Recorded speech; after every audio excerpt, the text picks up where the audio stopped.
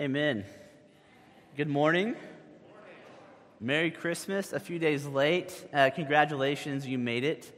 I know the week between Christmas and New Year's is kind of like a wormhole of time where it could be Tuesday all week, or we just don't know. But it's Sunday. You're at church. You're worshiping. We're on the right track. Pastor Ridge, he and his wife, they are on the way to Missouri today. They're spending a little bit of time together this week before she goes back to teach in the spring. So be praying for them for safe travels on the way up there today and just some quality time together. You know, today we're talking about the wise men, the Magi, and I know it's after Christmas, so we're just going to keep this thing going for a couple more days. My question for you guys is, have y'all ever been late for something? Something important, okay? Not just like late for, maybe everything's important when you're an adult. I don't know, I'm still figuring it out. But maybe you overslept. Maybe you hit traffic on the way. Maybe your car broke down. Maybe your child was sick. You know, almost a year ago now, I was going to a friend's wedding. Tanner Wilson, some of y'all remember him. He used to come here to Memorial. He was a college student at UMHB. I think this was last spring. This is supposed to be a funny story, and it's at my expense. So if you feel the need to laugh at me, that's okay. I've come to terms with it. But I was going to his wedding. It was in Salado, just off the interstate. And I was traveling to the wedding from where I live, out between Academy and Holland. And so I had my maps pulled up. I was taking some back roads. And I hate being late. I'm not, especially a wedding. You can't be late to it. Weddings and funerals, don't be late to those. Okay? That's my advice. But I gave myself plenty of time, and I was taking some back roads. And I get to the wedding venue, past Johnny's Steakhouse. I turn left, and I go through like the gate of the ranch. And then there's a fork. And it says like Wedding Chapel to the right. And I don't see a sign forward, but I see buildings and I see cars. And so I like almost slow to a stop. And I'm trying to think, okay, where's this wedding? But I see the chapels off to the right, and I see cars and buildings. So my first thought was maybe the wedding's over here, like the actual ceremony, and then the reception will be over here. And so I turn to the right, and my fears are relieved. I pull up, I see a wedding, like outdoor wedding chairs in the distance, and people are gathering, a little chapel. But I don't see anybody from our church yet, and I know there's a few people from our church coming. Still probably 15 minutes ahead of time. And so I just sit in my car and like look on my phone and pretend to be busy for a second. And finally I was like, all right, if everyone else is going to be late, that's on them. I've got to show up to this wedding. And so I walk over there, and there's so many cowboy hats. A lot of cowboy hats, but I don't know Tanner's family that well, so maybe they wear cowboy hats a lot. I grab a seat, still don't see anybody I know. I sit there for about 5 minutes. It's probably 5 till wedding, and I happen to overhear. Maybe I'm being nosy. Or maybe I'm just like alert because it's a tense moment. But the people in the row behind me, there's a young woman, and she's on the phone, and she's talking to her friend, and she's trying to give her directions to this ranch. And she's not having very much success. And so a nice young man in the back, I learned from this experience they didn't know each other, says, hey, I can help give her directions. And so she passes him the phone. I was like, well, that's kind of cool. Like, strangers helping each other out. So he's telling her, he's like, okay, so you're past Johnny's. All right, you're turning left into the ranch gate. He goes, okay, now there's actually 2 weddings here today. He goes, if you go to the right, that's where we're at. That's the Brown wedding. And if you go to the left, go straight, that's the Wilson or some other wedding. And at that exact moment, I realized I'm about to celebrate the wrong wedding. Okay? And so my first thought is, it's almost game time. And so I was like, I guess I'm just congratulating the young couple and I'll get out of here. But really, I was like, I've got to get over there. And so I pop up, and I just start walking, like, really briskly, and as I leave, I see the groomsmen rounding the corner, and I'm like, man, I'm not going to make it to the other wedding on time. But I get in my car, and I scoot across the ranch. I turn right. I see some more of our church members hustling over there, and thankfully, I make it just barely in time. I walk past, and Tanner's up front, his happy self. He's like, oh, hey, Jeff, it's good to see you, and I'm sweating bullets because I barely made it. And I almost we got to the reception, and I told people, I was like, I went to the wrong wedding. And the what? And I was like, I almost celebrated another wedding. I could have left in cowboy hats and a boot, and they would have been my new best friend. I don't know. So I wasn't late, but I almost missed it. And so here we are. Christmas has passed. On the calendar, Jesus is born. His birth has occurred. He is here. Yet we were about to meet some of the earliest worshipers of Jesus, the Magi. Some of the earliest we know about, but we know that they were late. They didn't show up the same night the shepherds did. It says that a lot of scholars think anywhere from a few weeks up to 2 years after Jesus' birth is when these wise men arrived. See, here's the thing. They were late. They didn't make it in time for the birth, but guess what? They didn't miss it because they responded appropriately when they got there. And so last week, Ridge discussed the power and the implications of the angelic revelation to the shepherds. Okay, the shepherds, he reminded us, were the low man on the totem pole for Jewish society. They spent all their time with livestock. They probably didn't smell great. They didn't get the same education. And so the power of that revelation to the shepherds was one of God's way of saying, look, this king that I'm sending you, King Jesus, he's not just for the wealthy people or the educated people in your society. And today, we're going to learn that Jesus also came for people who weren't Jewish, who weren't God's chosen people to that point. It shows us that the King of the Jews, he didn't just come for the rich and the poor Jewish society. He came for the entire world, each of us. Even as a baby, Jesus did, in that moment, he had authority over all, Gentile or Jew. We're going to be in Matthew 2 today, so go ahead and flip on over there. I'll give you a second, and then I'm going to ask you guys to pray with me before we read today.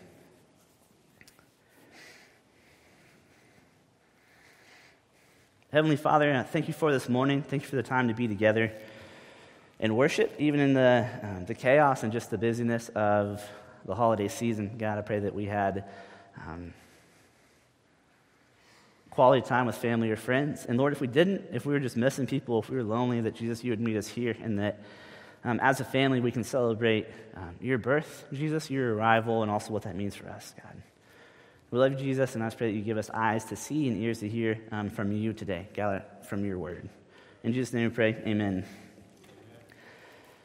We're going to read Matthew chapter 2, 1 through 12 together, and then we'll kind of go back through and work our way through it. So Matthew chapter 2, verse 1, it says, "After Jesus was born in Bethlehem of Judea, in the days of King Herod, wise men from the east arrived unexpectedly in Jerusalem, saying, 'Where is he who has been born King of the Jews? For we saw his star in the east, and we have come to worship him.' When King Herod heard this, he was deeply disturbed, and all Jerusalem with him. So he assembled all of the chief priests and the scribes of the people, and he asked them where the Messiah would be born. 'In Bethlehem of Judea,' they said, 'because this is what was written by the prophet. And you, Bethlehem, in the land of Judah, are by no means least among the leaders of Judah, because out of you will come a leader who will shepherd my people Israel.' Then Herod secretly summoned the wise men, and he asked them the exact time the star appeared. He sent them to Bethlehem and said, 'Go and search carefully for the child, and when you have found him, report back to me so that I too can go and worship him.' After hearing the king, they went on their way, and there it was, the star they had seen in the east. It led them until it came and stopped above the place where the child was. When they saw the star, they were overjoyed beyond measure. Entering the house, they saw the child with Mary, his mother, and falling to their knees, they worshipped him. They opened their treasures and presented him with gifts, gold, frankincense, and myrrh. And being warned in a dream not to go back to Herod, they returned to their own country by another route." You know, in this passage here, we get to witness two very different responses to the revelation of a coming king. Between Herod and the wise men, we have a kind of a compare and a contrast of two different responses that we can have about the news of King Jesus coming. You know, the Magi, they traveled far, and they brought gifts to worship the king. They were prepared. They were ready. And Herod, struck with fear, he begins to plot against this threat to his power, to his ownership, and to his control. And so what we know about these wise men is that they came from the east, perhaps Babylon or elsewhere. They were educated men. They were men who sought truth. They had some form of power and some form of wealth. Also, we know that somehow they had a portion of the Old Testament scripture because they knew what it promised. Whenever they talk about the star, you can look in Numbers 24, verse 17, is what they're quoting in reference to the star being a sign of the Messiah that God's going to send. So somehow they knew, at least to an extent, some of the Old Testament, and they were looking forward to it. They expected a king, and when they saw the sign, it brought them to action. And so they teach us something powerful about authentic and sacrificial worship. First thing they did, the Magi, they recognized. They noticed something.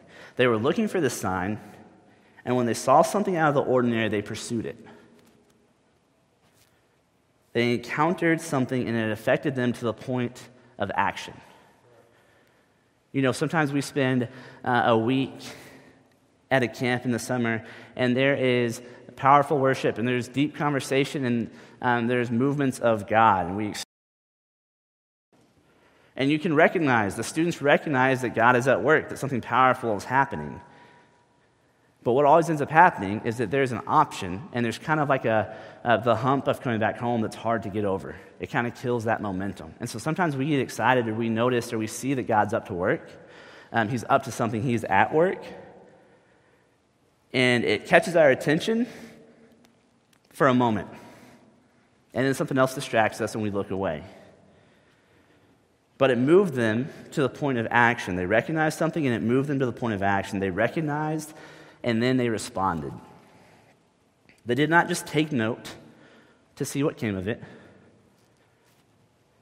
They did not just get excited and lose interest over time. No, they made a plan which required sacrifice on their part. We know about the gifts, so there's at least that monetary sacrifice. But we know that they came from a long way. They had to plan a trip. They had to plan a journey. They had to risk being robbed or being murdered. They had to give up time at home with their families or their jobs. It affected their habits. It changed their routines. It wasn't planned. But what they encountered was important enough for them to respond to in a powerful way. So they recognized, they responded, and when they finally arrived, when they come through the threshold of the home where Jesus is, they worship. They came ready to worship. I think it's important before they even crossed the threshold of his dwelling place that he was worthy. They brought gifts knowing it was going to be true. They took the time to measure, to mark their journey there. And this was convicting for me because I'm thinking about it and how powerful or how different would my worship be if I showed up to church on Sunday morning with a heart that was ready to worship. Not one that wanted to look at the bulletin and see if they were playing my songs or not. Not one that wanted to see if the band was too loud or too quiet or if they missed notes or whatever it is. No, if I showed up with a heart that was ready to worship. Or if I opened up God's Word and expected to encounter Him. I didn't just go on the feeling. I didn't just see if I was feeling it that day or if I was feeling spiritual. No, because I trust God and I know that. These men, they showed up and they were ready. They were eager to worship. You know, the religious elite of the time were notified of this by the king, Herod. They were taught it all their growing up years, and it happens in their own backyard and they don't even notice it. Like a universe-shattering moment that changes the game for them, and they're off in left field elsewhere. It doesn't move them. It doesn't catch their eye. They don't respond to it. It doesn't bother them until 30 years later that this guy has a bigger following than they do. I don't want to be that guy.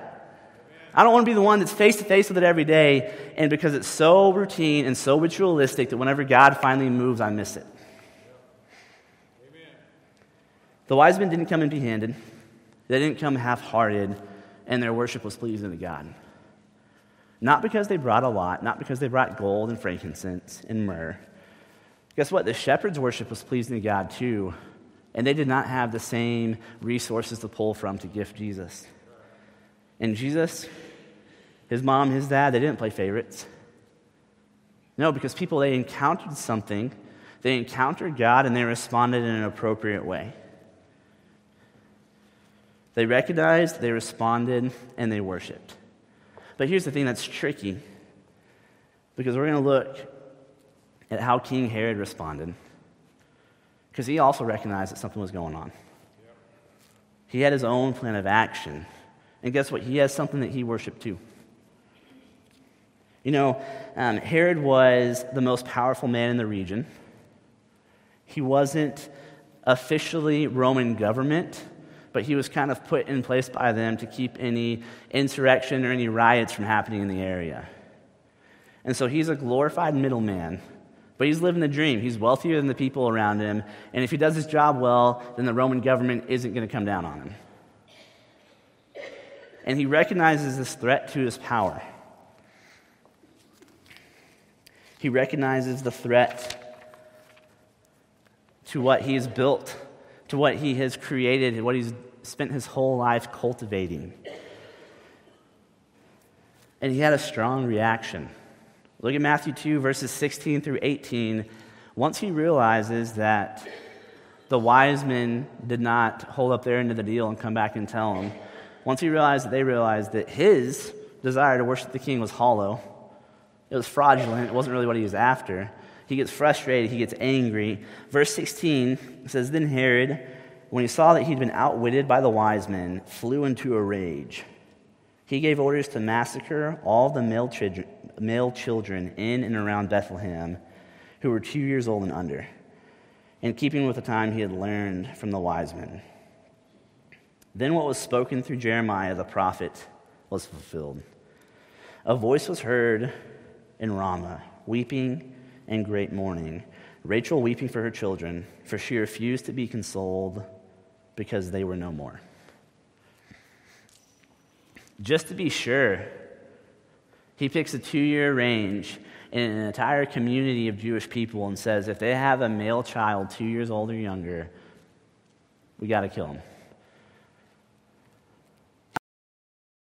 That this king of the Jews that had been born, that this king of the world that had been promised and been born was going to be an issue. Because he realized that he wasn't as kingly as he wanted to be. While the wise men recognized the sign of a coming king, Herod recognized the sign of an imposing power. Herod recognized that his throne was at stake. He recognized that his superiors, his inferiors, all these things could change. He could lose his high place. His inferiors could rebel against him, which would mean his superiors would take him out of office because he wasn't doing his job. He recognized the fragility of his power, and he was willing to take serious action to protect it, at the expense of others. A costly expense to others. A whole community, baby boys, massacred because of the threat that he felt. So Herod recognized. Herod also responded. While the Magi responded with plans of worship and sacrificial giving, Herod responded with the orders to carry out the mass killing of Jewish infants. On one side, we see people who displayed self-sacrificial worship. They gave of what they had. They made the effort to get there, to show up. We see self-sacrificial worship on one side, and on the other side, we see somebody who is forcing sacrifice for the worship of himself. Whether or not that's how he saw it, that's what it was. This was the altar of his power, and to prove a point or to make sure that no one else thought about anything, he was making a statement. He responded by forcing other people and trying to cultivate worship of himself, of his own throne, of his own power.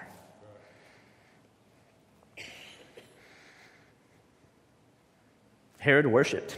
While the Magi brought gifts of gold, frankincense, and myrrh to worship and honor King Jesus, Herod took the lives of many. The bloodshed was his reward. In each day, in each of their worship, we see who their God was. The same rule applies for us today. If you watch me close enough, if you watch somebody close enough, if you look at yourself, with a little bit of honesty and transparency, you start to see what that person worships. And that's the battle, is because, you're here, you're in this room, I have a feeling you know who's supposed to be at the throne of your heart. I know who's supposed to be at the throne of my heart. But there's a bunch of little g gods that get in the way, and they want to take credit. Amen. And so how I spend my money or how I spend my time, where my thought life is, what I support, what I work for, what I serve, reveals to myself and to the people around me who our God is, who we're worshiping. We don't know much else about the Magi after this. It says they return a different route to their country. But guess what? When their moment came, they worshiped the right God. They realized that even with their own power, their own knowledge, their own wealth, and their own ability, that they weren't worthy of the worship that Jesus was. Even as a baby. That's a powerful distinction. We see that Herod chose himself as the most important force in the area, and he made decisions based on that alone. Not of the good of the people around him, not of his family, but just himself, his legacy, what he had built. And what's powerful about this is that from the first moments of his life, we see Jesus challenging and eventually overcoming every false king. Every fraudulent ruler, every person that wants to play God in their own life, Jesus, if not now, it's coming, he will abolish that because he is the king. And so we see Herod, who responds to it in a powerful way, in a gross way, in a way that makes us uncomfortable. But what I have to realize is that when Jesus came to take out fraudulent kings, that means me. He said, Jeff, you can't be the Lord of your own life. That's my job. That's my job only. And so when I want the ownership, when I want the authority, when I want the power over my own life, I am rebelling against the true king. At best, it's robbing him of his glory. At worst, it's treason, punishable by death, because I have rebelled against the true king. And so my question for us today is this, is whenever we hear the news of Jesus is coming, whenever we hear that news of Jesus is coming, how do we respond? Do we respond as worshipers who are willing to risk their life and their comfort to bring our best to him and yield to his authority? Do we respond as worshipers who will die to their preferences? A lot of y'all probably don't even know this. I have some really cool pictures from last year's Disciple Now weekend. And we gathered in the youth room and filled it up, and it was a whole lot of fun. There's lights and there's music, and it's where it's the youth space. We're comfortable there. We've made it our own. We've made improvements to it. And the Saturday night of Disciple Now weekend, we realized that we've built a little too much comfort into the weekend. And so if you can pump up people enough and try to coerce that emotion, maybe some of them are authentically worshiping, maybe some of them aren't. But either way, it feels good. It feels like it's happening. And so we made plans that after Andy taught and they had time with their small group that they were going to come and respond and worship. And we moved it in here. Y'all remember we moved it in here? And it was pitch black and kind of creepy. The light was on. Dallas pushed the piano over here. The guy he brought with him, Jake, was just playing guitar. And there was about 30 of us in a room that's supposed to hold 600 or something like that. It didn't feel full. It didn't feel like camp. But what was powerful about it was that there was nothing else forcing that moment. There was nothing else trying to lead us into it. It was an authentic response to what God had been doing that weekend. It wasn't flashy. It wasn't comfortable. It's all your peers up here. And a couple of my favorite pictures from that weekend are people, our students praying with their leaders here. And it went on, I think we planned 3 or 4 songs, and I think there's people in here for close to an hour and a half. Just finishing just dealing with what they needed to deal with. And so when I hear of King Jesus is coming in my life, do I say, okay, let's do this. You got 45 minutes today, big guy. Speak to me. No, I have to die to my preferences and even my expectations and the area of my life that I've created for him to rule in. Because he's king over all. So do I respond as someone who wants to worship? Verse 11 is so cool to me because it says, verse 10, when they saw the star, they were overjoyed beyond measure. If you really stop and think about it, that's pretty strong verbiage. Overjoyed beyond measurable. Uncontainable. They couldn't tell you how happy they were. No, overjoyed.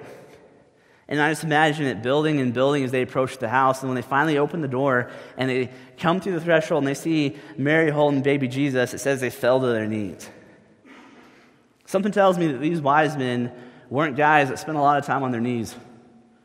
They were powerful, they were wealthy, they called the shots, but they were overjoyed, and that was just the natural overflow of their worship. That's not the snap of a stiff-necked people, but the response of a heart that is joyful to be in the presence of their king. That's the response of a person who feels unworthy to be there, overwhelmed. I got to spend a lot of time with my nieces and my nephew this week back home for Christmas, and a couple of them are still like 18 months old, just like good baby holding size. I love to hold babies. I bet these guys might have too, but that wasn't their first response. Oh my gosh, can I hold him? No, they fell to their knees in worship. That's a powerful moment. So when we encounter Jesus, when we hear of his coming, is that how we respond? Or do we respond as rival kings who see him as a threat to be eliminated and kept out of view? Because I know that for him to reign, it means that I have to yield. It means I have to die to myself. I have to acknowledge his power, and I have to obey.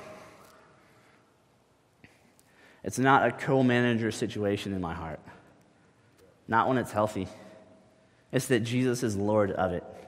And I love that the Gospel of Matthew includes this portion because it teaches us something so valuable about the way that Jesus deals with us as foreigners, the way he deals with us as strangers, as people who grew up on the wrong side of the tracks. Look, while these men were powerful and educated, they didn't fit the mold of the religious elite in the area at the time. They came from a different culture. They knew some of the same stuff, but they didn't grow up like these Jewish guys grew up, like the scribes and Pharisees. There was a difference there. Their bloodline wasn't the right one, yet they were welcomed. They didn't grow up in the same neighborhood, but they still had a seat at the table. Because that's what Jesus does for us, for all people. And it's crucial that we realize that the gospel is not about my heritage or my education or even my life up to this point or how involved I was at church this past year or what I've done or what I haven't done. The gospel doesn't revolve around that angle. What matters is this. How will I respond when I encounter Jesus? There's a first time for that and that first response. And then what we realize is that there's a lifetime of obedience after the fact because Jesus keeps initiating things and we press into it and we let him work or we withdraw because it's uncomfortable. Not about my attendance, not about who my daddy was, not about any of that. It's about how I respond to the Holy Spirit, to the news of this King who is coming. Do I respond in obedience, or do I try to deflect? When you hear this news of a King who rules over all, how do you respond? Are we going to fall to our knees and worship? Because it's the natural response of a people who realize what they're encountering? Or will we plot for self-preservation? Will we figure out how to get just enough church to feel good, but we don't have to give up all this other stuff on this end? Or I can keep my habits, I can keep spending my money how I want, I can keep watching the movies I watch, I can keep hanging out who I hang out with. You know, to worship powerfully, we can't let preference or the expectations of others dictate our actions. Because if I'm worshiping preference, maybe we've all painted a picture of Jesus being the one that we're worshiping, but if it's my preferences, then it's me up there. It's not him. So when my preferences are out of the way, when I can yield, when I can acknowledge his authority, when I let him lead, when it's not always about getting my way, That's when we can worship powerfully. Because to worship in a powerful way like the wise men did, we have to recognize that he's worthy to be worshiped, not me. As I die to myself, maybe I'm worried about losing pieces or not having things together. The good news is that Jesus always fills in those gaps. Whatever we feel like is coming up short, no, he'll be there. There hasn't been a time that I have surrendered or yielded something or I was impatient and I just let him lead, that I was disappointed about it when it came to fruition. Kind of like small group on Sunday nights. Sometimes you're tired and you don't want to go. There hasn't been a time where I've gone to small group and I was like, yeah, waste of time. No, it's a character thing. It's a discipline thing. And more than that, Jesus fills in those gaps. He fills us to an overflowing point, like the wise men, where we're not having to say the right prayer or listen to the right pump-up song on the way to church, but because we are overjoyed to worship and spend time with our church family, to spend time with our Savior, that worship is a natural response to that when he is the king and in his rightful spot. And when there's something that I'm sour about or that I'm not ready to give up quite yet, that's when it's hard for me to worship, is because I'm playing the role of Herod and I'm trying to figure out what I need to do to not lose power, to not lose control, to save some face, to keep things how I had them. But Jesus shakes them up. He flips it, he takes them away, he brings us more than we can even imagine. And as the band comes back up, we have the opportunity all the time, but we're in this moment now. We have the opportunity now in this moment, and more than the opportunity, we have the need to restore order in the kingdom of our hearts. In the kingdom of my heart, in Jeff's life, in your life, is there a fraudulent king on the throne? Are you trying to split time? Are you trying to co-manage? Because that's not how we find satisfaction in our walks with Christ. That's not how we mature. That's not how we grow. You know, the coming of Jesus is so much more than a sweet story to remember in December, because it contains life-changing power to anyone who believes. Amen. That's what Romans 1:16 tells us. Paul says, I'm not ashamed of the gospel because it's God's power for salvation to anyone who believes. First for the Jew and then for the Gentile. We can follow that. Your nativity might be a good reminder of it, or it might be a habit or a ritual that we've had for the last however many years of our life. But no, in the flesh is God's power for salvation. You know, we saw that the wise men recognized, they responded, and they worshiped. We saw that Herod recognized something, he responded, and he worshiped a false idol. But here's the powerful thing. Our King Jesus, he recognized. He recognized our need. He saw my separation, and he was well aware of my state. He recognized it, and he didn't look away. He didn't dismiss it because it was an uncomfortable thought. No, it moved him to action. He did something about it. He recognized, and then he responded by moving in, by inhabiting our wounds. John 1:14 tells us that the Word became flesh and dwelt among us. That's some pretty hands-on problem solving. No, Jesus took up flesh and dwelt among us. Ultimately, he would willingly go to the cross to die in our place, like a substitutionary death on the cross that we deserved, and be resurrected so that we might actually be able to worship. Because before then, without God's power, I was stuck worshiping the things of the world. I was stuck worshiping myself or my ideas or my power. But Jesus' death on the cross changed that. That's what the whole veil in the temple being torn signified, was all of a sudden, if you're in Christ, you have access to worship in spirit and in truth. He recognized our need. He responded by coming to earth, dwelling among us. living a life that was worthy of the sacrifice to die in our place, to be resurrected so that we might worship in spirit and in truth. And as we wrap up, my question for you is this: which king deserves our gifts? Which king deserves our best? Which king deserves my heart, my hands? Only King Jesus does. That's what the Magi showed us. And so, as the band plays, today we have the opportunity to respond.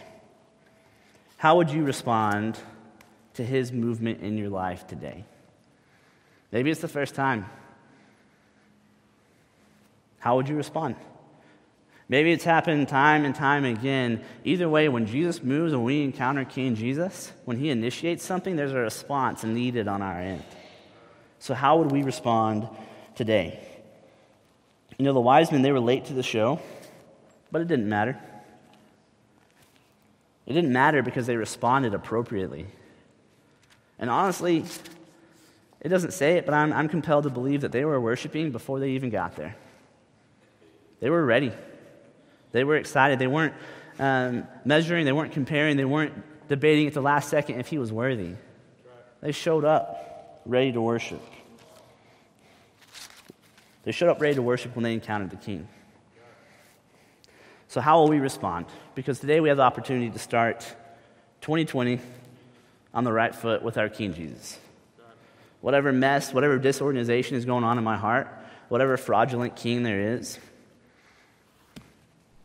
can be dethroned. Jesus can take his rightful spot. I can have some order. I can have some balance. I can have some holiness in my life because of Jesus. And so if that's by starting your relationship with Jesus today, then respond. We won't force you into anything. There's people up here that will pray with you, that will counsel you. Maybe you have Jesus in your life and you've yet to move forward in joining a church or being baptized. Those are next steps of obedience. He's not mad at you for not doing it. But if you want to experience deeper, fuller worship and a walk with God, you got to be obedient. We want to help you take the next steps of obedience. And that's what our opportunity is today as we respond. Would you guys stand with me as we pray?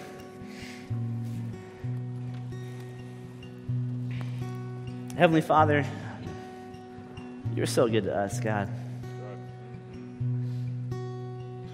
God, we see your power, we see your might. Lord, we see the need, the desperation that we have as fallen people. And God, I pray that I would be reminded of that often, so that whenever I want to put my power at the throne, or whenever I want to lead things or have control, that Jesus, you would remind me that I'm not capable to do it well. I don't deserve it. But Jesus, you do. And you take us deeper. Father, you take us into repentance. God, into joy. And I pray that today that we would respond, Jesus, and that you would work in a mighty way. Lord, that we wouldn't put it off, that we wouldn't delay it, but whatever you have in our hearts today, God, that we would respond to. We ask all this in your name, Jesus.